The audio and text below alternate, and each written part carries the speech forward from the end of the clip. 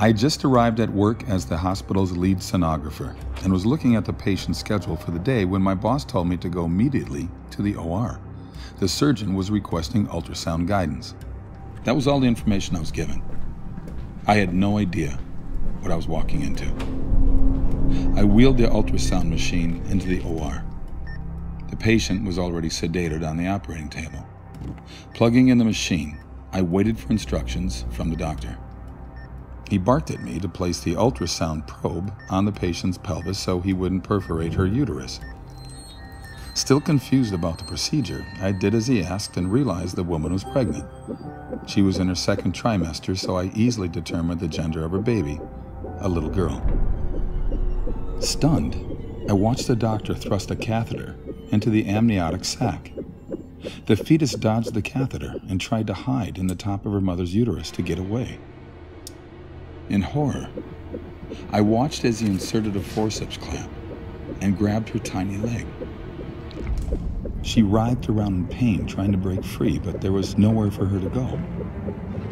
Then the doctor pulled hard until her leg ripped away from her body. She recoiled and violently twisted around in pain and curled herself into a tight ball. But it was no use. The clamp grabbed her arm and she struggled to pull away. Her movements weakened now because she was dying. He pulled her arm off of her body. My vision blurred. My eyes filled with tears. The child again curled herself into a tight ball, but again, the device grabbed her other leg and it was ripped from her body. By now, her heartbeat had slowed significantly, but she was still alive. The clamp grabbed her last limb and ripped it off. She wiggled and squirmed around, and then her heart finally stopped beating. I announced that there was no more cardiac activity. The nurse and scrub tech in the room gasped, realizing for the first time that this was happening to a fetus that was still alive. The remaining body parts, the head and torso, were removed.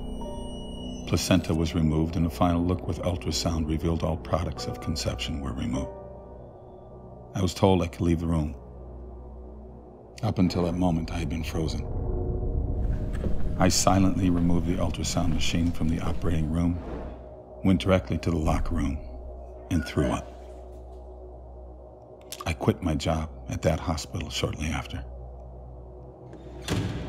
I told my boss I would never again participate in that type of procedure. I was having nightmares and could not escape the memory of what I had witnessed. I would never again assist in the murder of a child. It was over 20 years ago, but it's just as vivid in my mind today as the day it happened. The saddest part is that this procedure is still happening today. People have no idea we are murdering babies in this way. They think it isn't a person, that it's just a mass of tissue. I'm so sorry for what happened to this little girl, for what I did to her. I'm sorry, sweetheart.